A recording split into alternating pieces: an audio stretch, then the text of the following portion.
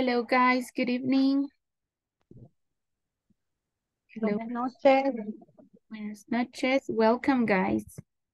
Thank you for your punctuality. Gracias por su puntualidad. I was attending the last group. Estaba con el grupo. So thank you so much for your patience. Ok, muchas gracias. Espero se encuentren muy bien. Espero pues que estén por lo menos un poquito motivados para la clase de hoy. Y pues vamos a empezar because of the time, right? Por el tiempo, ¿verdad? So we are going to start now. Just let me share my screen. And there we are. Y ahí tenemos. Just let me move this for me. Ok, para los que se están uniendo, welcome guys. Bienvenidos, buenas noches. I hope you're doing well. Ok. We are now. Vamos a empezar. Y as you can see here, I have a reflection. I have a quote. Tengo una pequeña reflexión nada más para empezar. This is in order for you just to motivate yourself para que no se sientan, para que ustedes sientan pues que lo están haciendo muy bien porque de hecho están avanzando muy bien y pues que nunca dejen de aprender, ¿verdad? Entonces tenemos esta quote that it says, as long as you're learning, you are not failing. Mientras estén aprendiendo, no están fallando, ¿verdad? Y esta frase, esta icónica frase es de Bob Ross. He's an artist. He was a painter. So he was teaching all of the people all of his audience, le está enseñándole a toda su audiencia, that it doesn't matter if you make a mistake. No importa si usted comete un error, mientras usted aprenda de ese error, you are winning. Ustedes están ganando. So we are going to start now with that beautiful reflection, okay? Now we have here, tenemos esta actividad. This activity is regarding for you to speak. Esto es para que ustedes participen. En este caso, recuerden que esta es nuestra penúltima clase. Tomorrow will be our last class. And it means that you need to be focused on what we're learning. So here we have this activity and it says, who is your favorite singer? And what do you know about them? Son dos preguntas que tenemos de que ¿quién es su cantante favorito y qué saben ustedes de ellos? Okay. Who wants to participate? Who wants to help me? Who is your favorite singer? And what do you know about them? Hello? Let me see. Let me start with someone. Okay, vamos a empezar con...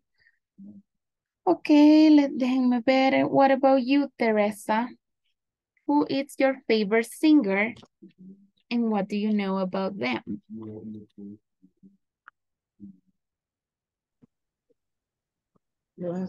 Sorry, teacher, ¿qué significa la segunda pregunta? La pregunta dice, ¿qué sabes acerca de él o ella? Acerca de ello, de su artista de su Okay. favorito, yes. Okay, my favorite singer is Porta. Is live in Spain. Okay. Is singer, the rap. Okay, he's a rap singer. Good. Very good. Okay.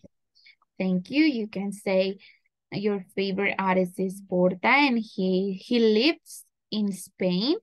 He's a rap singer. Very good. Thank you so much, Teresa. Let me see. Someone else? What about you, Katia? Can you tell me?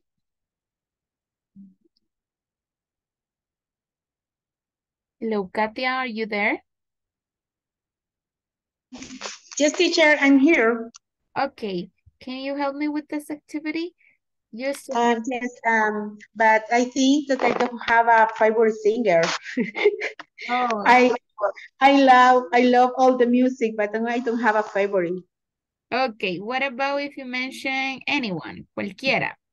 Okay. Your favorite. I remembered about a singer is like Britney Spears. Okay. What I know about them. She's a single mother Okay. and have two children. I think I don't remember very well, but she have a lot problem with the drugs. Okay. Oh my goodness. Very good, Katia. Excellent. Yeah, your favorite singer, that is not your favorite though. Is one of your favorite singer, Britney. She has two children and she has some problems, right? Very good, Katia. Thank you so much. Let me see. The next one is, let me see, Harrison. Can you tell me who is your favorite singer and what do you know about them?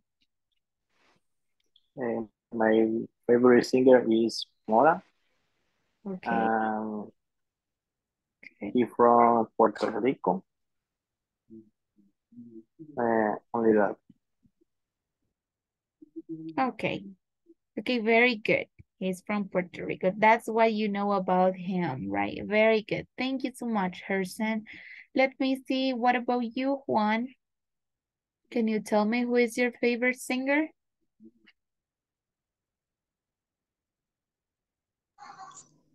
Yes, my favorite singer is Ricardo Arjona.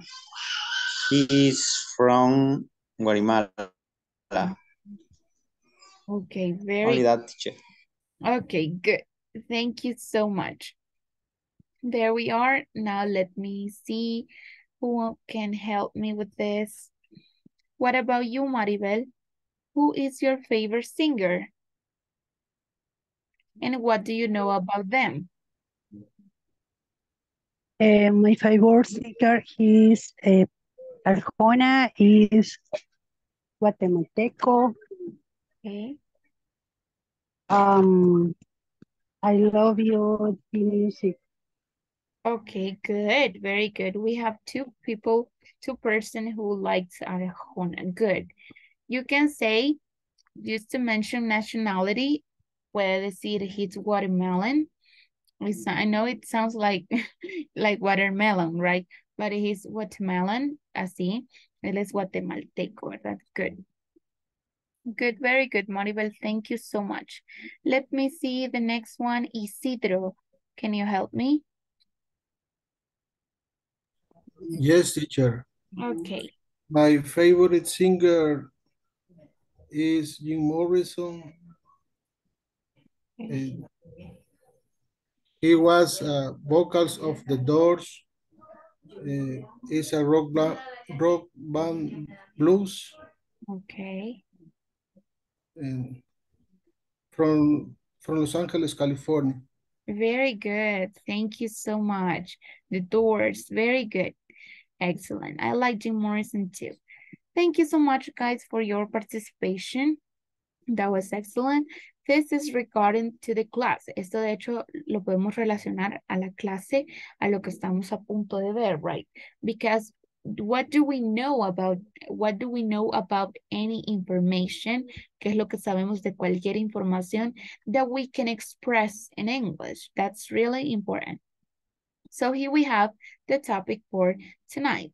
Y yo sé que ya tenemos este tema como si es muy ya que lo hemos estado estudiando, pero cada vez se agregan unas cosas más. So here we have questions using was, were, and did. Preguntas utilizando was, were, o sea, el verbo to be en pasado, y did, and did. So here we have, one more time, questions, WH questions with did, was, and were. Ojo que dice WH questions, right? And here we have the first one. Where did you grow up? Where did you grow up? When did you come to Los Angeles? Okay, tenemos, where did you grow up? I grew up in Texas. I grew up in Texas. Acuérdense que cuando utilizamos el did como un auxiliar, o bueno, cuando lo utilizamos en pasado simple también, la palabra grow no la conjugamos, la dejamos en su forma base, ¿verdad? Grow up. Entonces, como esta de acá no es pregunta y no estamos utilizando el did, vamos a dejarla con el pasado simple, ¿verdad? I grew up in Texas. Where did you grow up? I grew up in Texas. When did you come to Los Angeles? When did you come to Los Angeles? I came to Los Angeles in 1990. I came to Los Angeles in 1990. Why did you become a hairstylist? Why did you become a hairstylist? Because I needed the money. Because I needed the money. Si se fijan, tenemos la WH question, tenemos la WH word, tenemos la palabra did, tenemos el pronombre, tenemos el sujeto, and then we have the verb, el verbo en su forma base. But when it comes to give an answer to that question, cuando se trata de dar una respuesta a esa pregunta, ahí sí utilizamos el verbo ya modificado, o sea, el verbo en pasado simple, ¿verdad? Por eso es que aquí sí cambia. ¿Se acuerdan cuando utilizábamos el did? Do you remember? ¿Cuándo utilizábamos el did?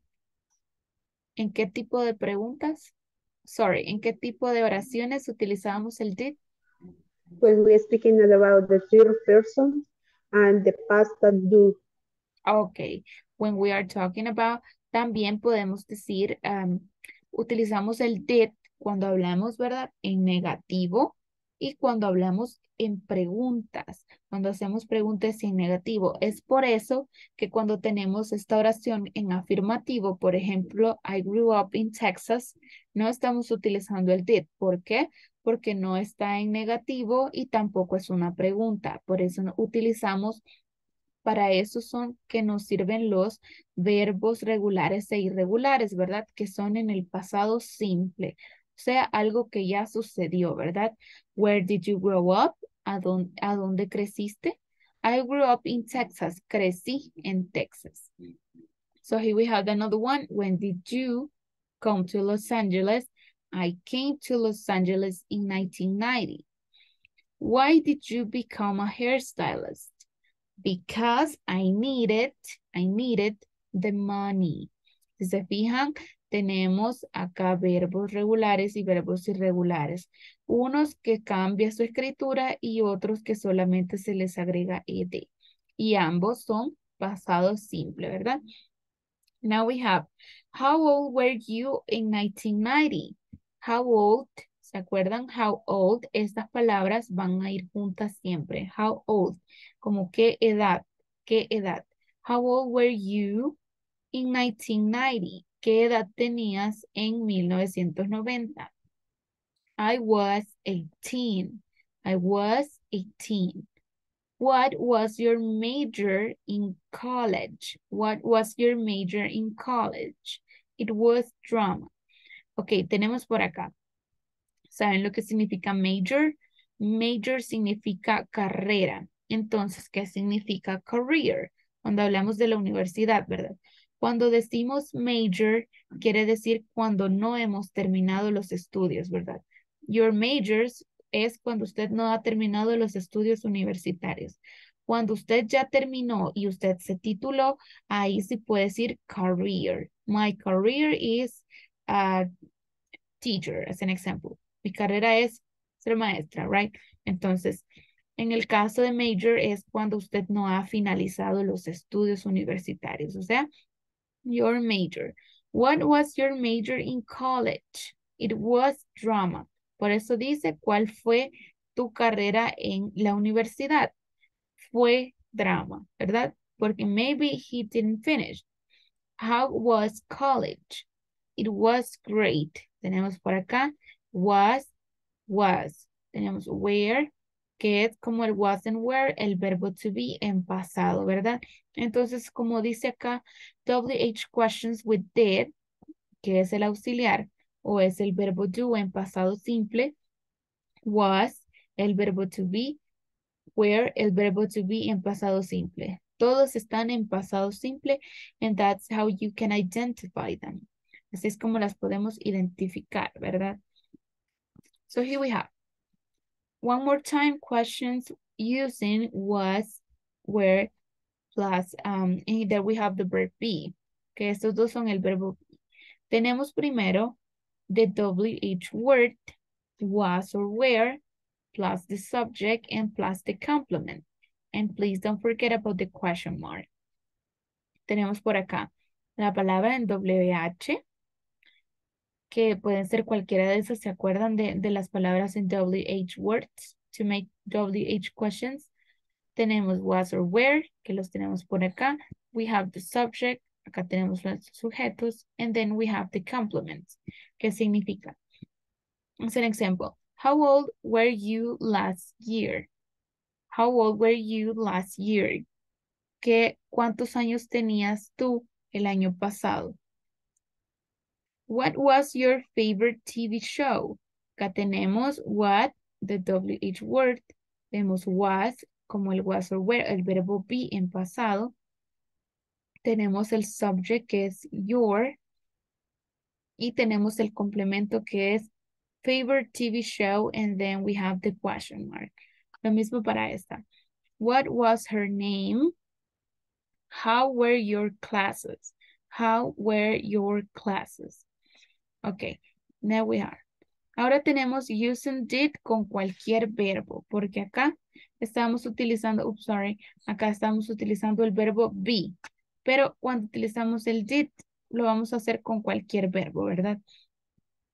We have the WH word, we have plus the did, the auxiliary verb did, we have the subject, we have the verb in present, and then we have the complement. Acá tenemos, como les dije, a diferencia de cuando usamos los verbos regulares e irregulares, estos verbos los utilizamos cuando hablamos en el pasado simple, pero de manera afirmativa. Cuando utilizamos el did, lo utilizamos de manera negativa e interrogativa, ¿verdad? Que es pregunta o de manera negativa. So here we have, where did you go last night? Where did you go last night? Si se fijan, el verb in the present simple se mantiene, ¿verdad? El verbo en el presente simple o en su forma base. Where did you go last night? Why did she become a nurse? Why did she become a nurse? When did they come to El Salvador? When did they come to El Salvador? How can you give an answer to that question? ¿Cómo podríamos darle una respuesta a esas preguntas? Do you know? ¿Ustedes saben? A la primera, ¿cómo le podríamos dar respuesta?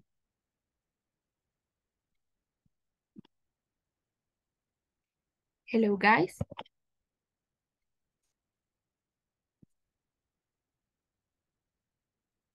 Okay, I can't hear anyone. Déjenme ver.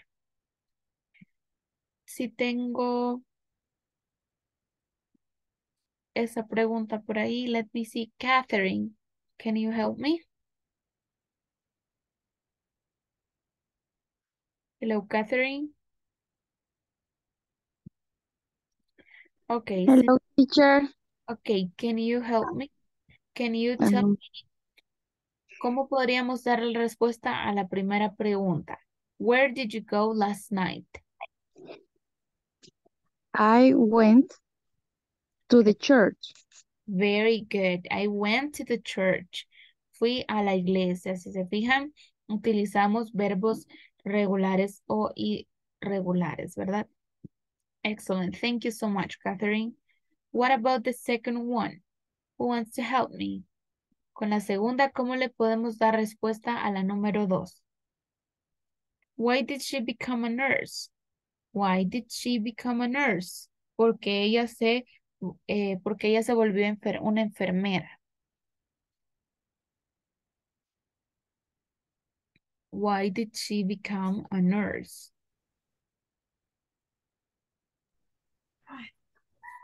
She became a nurse because she liked the profession.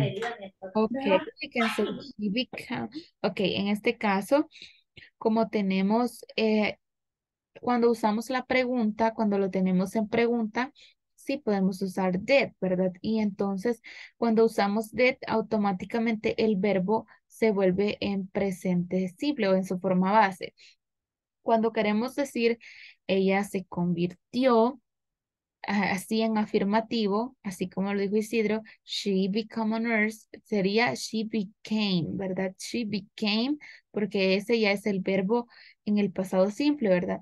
Y cambia su escritura. She became a nurse because she liked, a ella le gustaba, the profession, ¿verdad? Very good.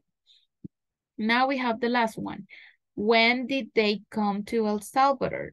When did they come to El Salvador? ¿Cuándo vinieron ellos a El Salvador? How can you give it an answer to that question? When did they come to El Salvador?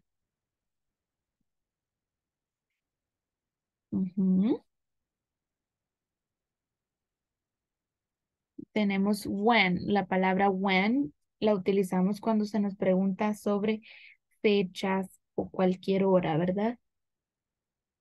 Podemos responder de la forma así. They came to El Salvador. Podemos decir yesterday. They came to El Salvador yesterday. Ellos vinieron a El Salvador ayer. That's one of the ways we can say that we can answer that question. Okay, thank you so much, guys. So what are we going to do now? It says complete the word map with words from the list. Then listen and check. Voy a leerles las palabras y después vamos a colocarlas en el cuadrito que corresponde, ¿verdad? Here we have classroom, classroom. We have college, college. We have elementary, elementary. We have gym, gym. We have high, high. We have history, history. We have junior high, junior high. We have lunchroom, lunchroom. We have math, math. We have physical education, physical education. We have playground, playground. And we have science, science. So one more time, classroom, college, elementary, gym, high, history, junior high, lunchroom, math, physical education, playground, science. So what are we going to do? We are going to place the correct word on the chart. Vamos a colocar la palabra correcta en los cuadros, ¿verdad? Por ejemplo, school days, días de escuela. We are going to place la palabra correcta para las clases, ¿verdad? What would it be? ¿Qué tipo de palabra podría ser? Si tenemos classroom, ya lo tenemos en places. ¿Por qué? Porque el classroom, o sea, un aula, es un lugar, ¿verdad? What can we say about classes? ¿Cuál de esas palabras? Ok, veamos college. College, well, okay, can you repeat? History. History goes in classes, good. History, very good. Now what about college? College, is this a place? Is this a school? Or is this a class? College. Schools. Are you sure? College, remember, es como universidad, right? Es como la universidad. So it goes in places, schools, or classes. What do you think? Place. Okay, places, right? Very good. College. Good. What about elementary? Elementary, what do you think? Elementary. Okay, it's important to mention. Les voy a dar una pista con elementary. Elementary, it's called, se le llama por ejemplo, al nivel de, prácticamente es como primaria, es como un kindergarten, elementary, pero es un nivel dentro de lo académico, ¿verdad? Entonces usted empieza, por ejemplo, en elementary, que es como antes del kinder, antes del kinder. Usually in the US or in the most of the countries, usualmente en en Estados Unidos o en los otros países, elementary sí se incluye, ¿verdad? Antes del kinder, acá le dicen preescolar, ¿verdad? Entonces, ¿esto es un lugar, es un nivel escolar o es una clase? What do you think? It's schools, right? Very good. Elementary. Very good. What about gym? Gym, is this a class? Is this schools or is this a place? It's a place. Very good. It's a place. Gym, right? Okay, good. What about high? High. What do you think? Classes, schools, or places? School. Schools, right? Schools, because it is like a level. High school. Very good. History is already placed there. High. Junior high. I didn't get that. Could you try again? I'm sorry. 1 second. It's okay.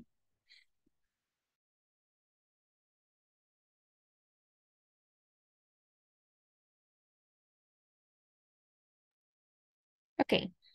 What do you think? Then we have junior high. What would it be? Classes, school, or places? School. Junior high, very good. Because this is a level. Okay, déjenme buscar una vez más aquí. Then we have junior high. Good. What about lunchroom? Lunchroom, what do you think? Is this classes, schools, or places? Places, teacher. Good. Places, right? Lunchroom es como la cafetería, right? Para almorzar. Lunchroom. We have math. What do you think? Is this a class, schools, or places? Math.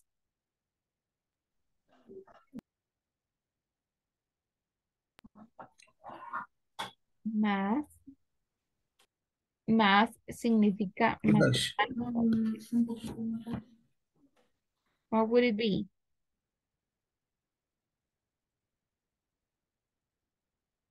Hello? Class. Classes, right? Classes, math. There we are. Math is a class, matemáticas, right? What about physical education? Physical education, is this a class, schools, or places? School. Class. Is this a class or? Class. Okay, class, very good. And we have physical education, physical education. What about playground? What about playground? Is this a place, a class, or a school? Playground.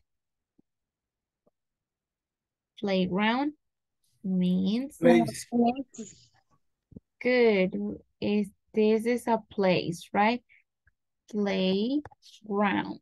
Playground significa, sorry. Playground significa patio de juegos, ¿verdad? Patio de juegos. Excellent. And the last one is science. What do you think? Science? It's a class. Very good. Science is a class. Good. There we are one more time. Classroom, college, elementary, gym, high, history, junior high, lunchroom, math, physical education, playground, science. Very, very good, guys. Excelente. Ahí tenemos ese vocabulario que it may help you later. So we are going to continue with the class. Y pues por acá tenemos una lectura. What does it mean? Vamos a leer esta parte de acá, este párrafo. Well, vamos a leer este texto, sorry. That it is recording a singer, a famous singer, and it is Ricky Martin. So, I will need your help. Voy a necesitar su ayuda una vez más para leer cada párrafo, ¿verdad? Uno que me ayuda a leer este párrafo, otro con este, otro con este, luego con este y este último. I will need your help just to help me to read, and then we are going to give it an answer. We are going to create questions. Vamos a crear preguntas para responder este texto, ¿verdad? So who wants to help me? Yes, teacher. Okay, go ahead, Isidro, with the first paragraph. Hasta aquí, con este párrafo. Ricky Martin was born in San Juan, Puerto Rico, on December 24, 1971. He was always a performer as a child. He appeared in television commercials and studied singing. Very good. Excellent. There we are. Thank you so much, Isidro. There we are. Ricky Martin was born in San Juan, Puerto Rico on December 24th, 1971. He was always a performer. As a child, he appeared. ¿Se acuerdan de esta palabra appeared? Que lleva ed, ¿verdad? Significa que está en el pasado y este sonido es como el de una D. Appeared in television commercials and studied singing. Very good. Who wants to help me with the second one? Anyone? Hi, teacher. Okay, go ahead, Catherine. At the age of 12, he joined the Latin boy band, Menudo. He worked hard with them, and he became very well known, but he left the group after 5 years. Okay, very good. Thank you so much, Catherine. There we are. At the age of 12, he joined the Latin boy band Menudo. He worked hard with them and he became very well known, but he left the group after 5 years. Very good. Who wants to help me with the third paragraph? ¿Quién me quiere ayudar con el tercer párrafo? Just to read. Anyone? Let me choose. Entonces déjeme escoger. What about you, Juan? Can you help me to read? Yes, teacher. Okay. At the age of 12, Here. he joined the Sorry. Latin boy band. Juan, can you? What is the meaning menu? Okay, sorry. Sorry, Juan. Es este de acá. Este, don't worry.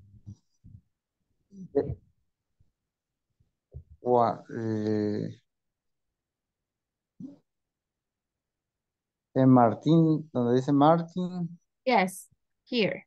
Ah, okay. Okay. Martin moved to the New York City, but he didn't work for a year. He was very frustrated, so he moved to Mexico City and got a part of a Mexican soap opera. Soon afterward, he recorded 2 Spanish language albums. After this success, he moved back to the US. Okay, thank you so much, Juan. Very good. Now we have Martin moved to New York City, but he didn't work for a year. He was very frustrated, so he moved to Mexico City and got a part on a Mexican soap opera. Soon afterward, he recorded 2 Spanish language albums. After this success, he moved back to the US. Very good. Thank you so much. Now, who wants to help me with this one? Con este de acá. Este es el mismo que este. Acá termina, ¿verdad? Who wants to help me with this one? ¿Quién me quiere ayudar con este de acá? Any volunteer? It doesn't matter if you already, no importa si ya participó, ¿verdad? You can participate again. Teacher, Yes, go ahead. Thank you. back in the USA, he appeared on an American soap opera and in the Broadway show, Les Miserables. Then he made his first English language album. That album was called Ricky Martin. His biggest hit, Living La Vida Loca, was on that album. Good, very good. Yeah, I know it sounds kind of funny, right? Here we have, back in the US, he appeared on an American soap opera and in the Broadway show, Les Miserables. Then he made his first English language album. That album was called Ricky Martin. His biggest hit, Living La Vida Loca, was on that album. Very good. Now, who wants to help me with the last one? Anyone? Okay. Okay, thank you. Now he's famous around the world, but he still works hard and he still loves singing. As he said to a reporter for the newspaper USA Today, I want to do this forever. Very good. Thank you so much, Cedar. So there we are. Now we have, now he's famous around the world, but he still works hard and he still loves singing. As he said to a reporter for the newspaper USA Today, I want to do this forever. Very good. Now we have, tenemos algunas palabras that we need to improve, right? Necesitamos, por ejemplo, esta palabra, performer, se pronuncia performer. Tenemos studied. Tenemos por acá palabras con ed, right? Por ejemplo, joined, worked. Si se fijan, suena diferente, ¿verdad? Joined, it's like a D, con una terminación de D, joined. Y tenemos worked, que es como con T al final, worked. So here we have another one. Known. Otra que tenemos por ahí es, por ejemplo, frustrated. Tenemos otra, afterward. Recorded. Tenemos success, ¿verdad? Tenemos appeared. Tenemos, here we have another one. Let me see. Works. Loves. We have said. Esta palabra está en pasado simple, ¿verdad? Sabemos que la palabra en su forma base es say. Y este está en pasado. ¿Qué quiere decir? No vamos a pronunciar la I. No vamos a decir said. Vamos a decir set. Nada más como set. Con la D, ¿verdad? Said to a reporter. As he said to a reporter for the newspaper. Así, ¿verdad? Those are the words that a little bit complicated. Y tenemos por acá una pregunta. What 3 cities did Ricky Martin live in? ¿Cuáles fueron las 3 ciudades en las que Ricky Martin vivió? En las que vive, digamos, porque en ese entonces vivía, ¿verdad? What are 3 cities did Ricky Martin live in? ¿Cuáles fueron las 3 ciudades o cuáles son esas 3 ciudades en las que Ricky Martin vivió? Do you know? San Juan, In Puerto San Rico. Juan, Puerto Rico. Good, very good. San Juan, Puerto Rico. What New else? York City. New York City. New York City, good. What else? And Mexico City. Very good. Okay, very good. Excellent. And then we have, ahí tenemos 3 ciudades, ¿verdad? Excellent. Very good job, guys. Now that we already answered to that question, ya leímos el artículo, ¿verdad? Read the article, then write a question for each answer. Ahora que tenemos esas respuestas, vamos a crear preguntas para estas respuestas. How can you create an answer para esta? How can you create a question for this answer? ¿Cómo podríamos crear una pregunta para esta respuesta? In Puerto Rico is the answer. Do you remember? What can we ask? Por ejemplo, back? Yes? Yes, tell me.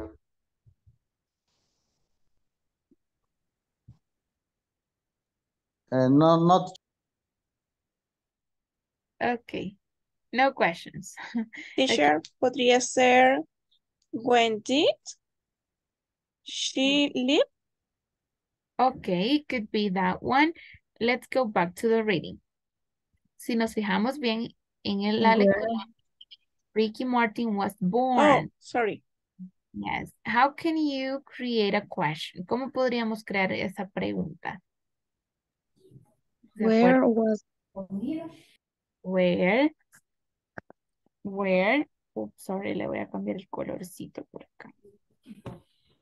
Okay, where? Where Ricky Martin was born. Good, where Ricky Martin was born. Excellent, very good.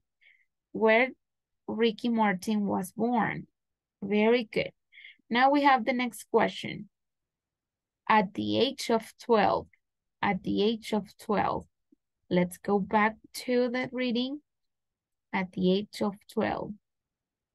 How can you create a question for that answer? ¿Cómo podríamos crearla? Si dice por acá, at the age of 12, he joined the Latin boy band Menudo. What can we say about that?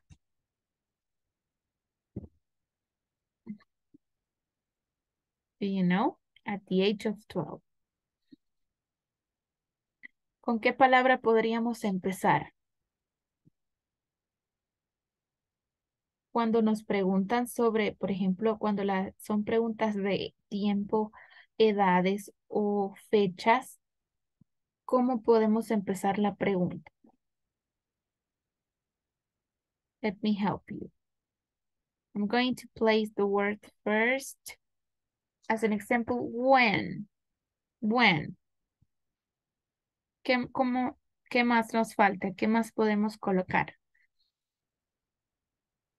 At the age of 12. ¿Podemos utilizar was or were? ¿O podemos utilizar did? ¿Qué dicen? did Good. Did. When did Ricky Martin? ¿Qué? ¿Qué podemos agregar ahí? Just for you to remember, let's go back. At the age of 12, he joined the Latin boy band Menudo. What can we say? When did Ricky Martin este verbo, ¿cómo lo podríamos poner? Do you know? Fine. I hope you remember, guys. Espero que sí recuerden, ¿verdad? I hope that you, espero que solamente estén tímidos, ¿verdad? Que no quieran participar, pero espero que sí lo recuerden. When did Ricky Martin join to the boy band Menudo? Así. Así la podemos dejar. When did Ricky Martin join to the boy band Menudo? At the age of 12. Porque nos pregunta cuándo, ¿verdad? Entonces, podemos colocar when did Ricky Martin join. ¿Por qué preguntamos esto? Porque no estamos hablando de algo que sea de ser o estar, del verbo to be, ¿verdad? Sino de algo que se hizo. Por ejemplo, joined. Joined. Entonces, quiere decir que tenemos un verbo. Y si lo tenemos así y utilizamos el verbo did, significa que lo vamos a dejar en su forma base, ¿verdad? Very good. Entonces, tenemos la otra pregunta. After 5 years es la respuesta. So, let's look for that answer. Sé que no se ve por acá, pero la pregunta podría ser, ¿cuándo dejó el grupo? ¿Cuándo dejó el grupo? ¿Cómo podríamos formular esa pregunta? ¿De cuándo When Ok. did Ricky Martin left? When did he, le vamos a poner para no poner Ricky Martin otra vez, ¿verdad? When did he, Left.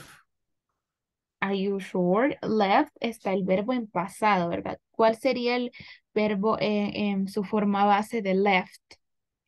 Do you know? Sería leave.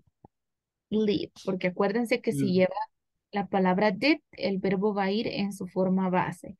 When did he leave the boy band? Por ejemplo, boy band. When did he leave the boy band? After 5 years. Okay, very good. Now we have the other one. Because he was frustrated. Because he was frustrated. What would it be the question for that album? So for that answer. What would it be? Why? ¿Por qué? Good. Why? Did. Excellent. Let me look for the text. Okay, there we are. Why did Ricky Martin oops, sorry. Why did Ricky Martin move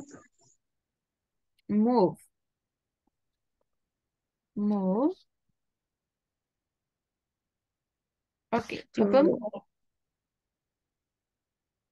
again. Mexico? Okay, let's go back just very, very quickly. Okay, it says Martin moved to New York City because he didn't work for a year. He was very frustrated. Okay. Well, ¿qué podemos decir? ¿Qué podemos decir? Okay, let me write it one more time. Okay. Move to okay, we can say, why did Ricky Martin move to New York City? Okay. Move to New York City. Why did Ricky Martin move to New York City? Because he was frustrated. Very good. Y pues ahí tenemos where Ricky Martin was born. Y where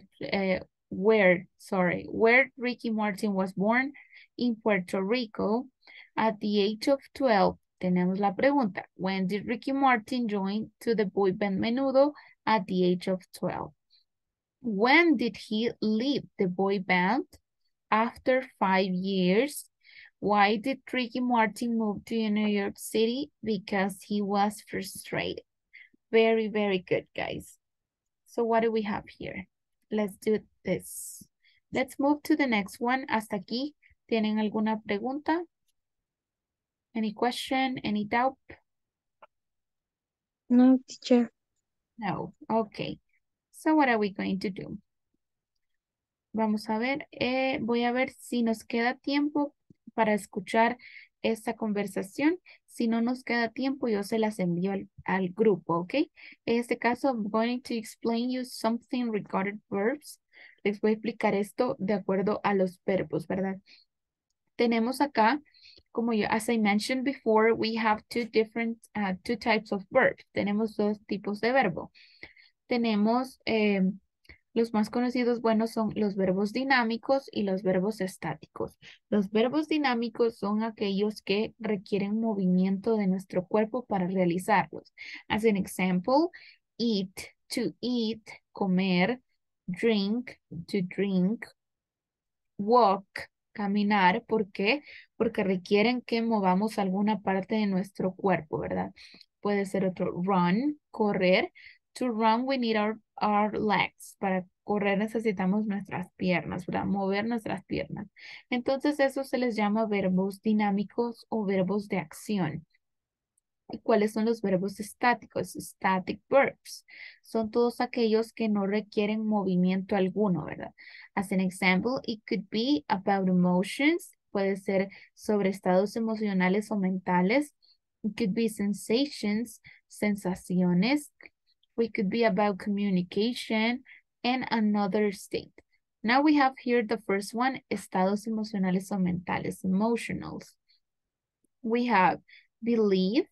Ese verbo no requiere movimiento, ¿verdad? Simplemente creer es un verbo estático.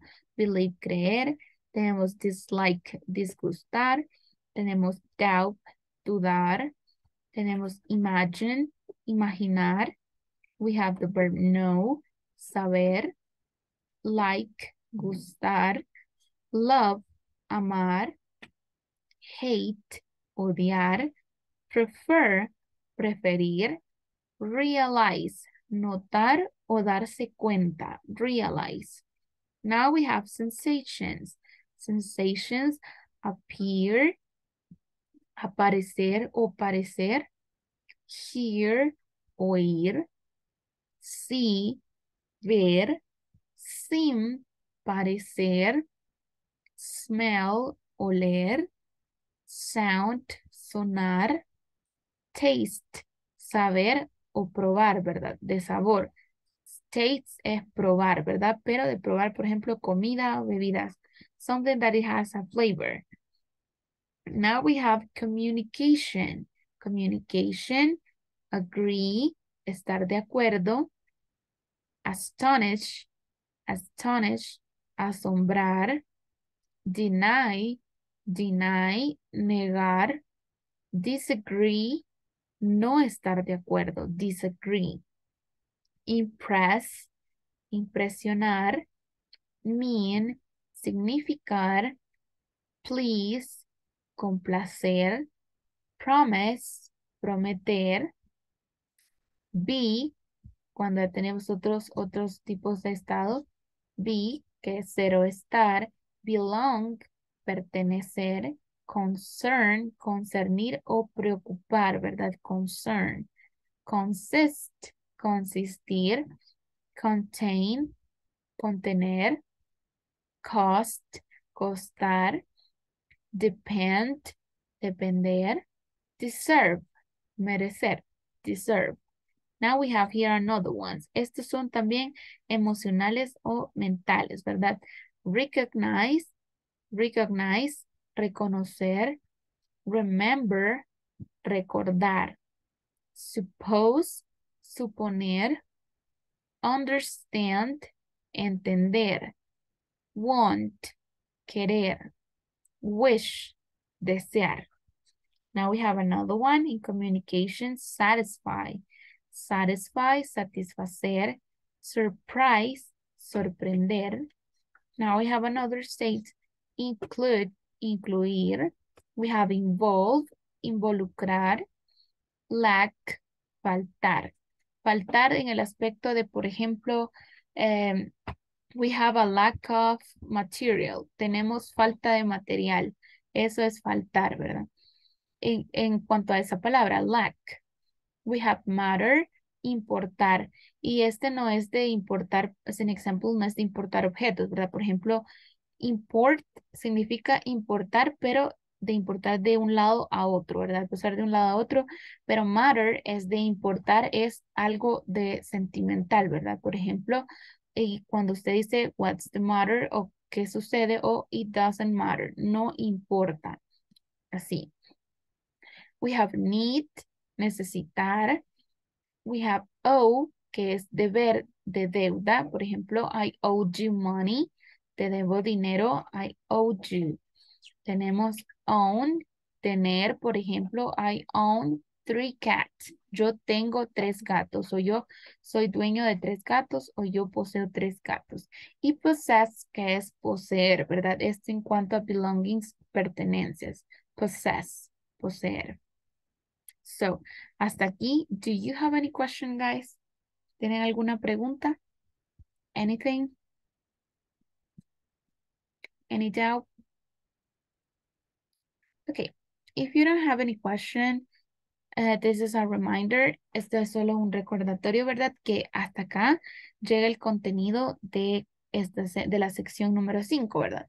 Lo hice hasta acá porque mañana vamos a tener un recap de todo lo que hemos visto en el módulo, todo lo que hemos visto en el módulo. ¿Qué quiere decir esto? Que a partir de hoy usted puede iniciar su examen final. Por eso lo adelanté, por eso lo hice con 3 clases de contenido y una de retroalimentación que va a ser mañana. Vamos a ver todos los temas previos y pues desde ahora usted puede empezar el examen final. ¿Por qué? Porque ya tenemos todo, ya abarcamos todo el contenido para ese examen final. Así que esperaría que lo puedan mandar lo antes posible, lo puedan terminar en la plataforma lo antes posible y así estemos más tranquilos.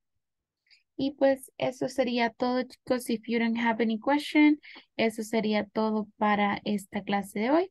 I hope you can be, espero que sí puedan mañana atender la clase, ya que es la última, pero como va a ser con full information, por si usted faltó, pues vamos a tratar de cubrir todas las preguntas que tengan.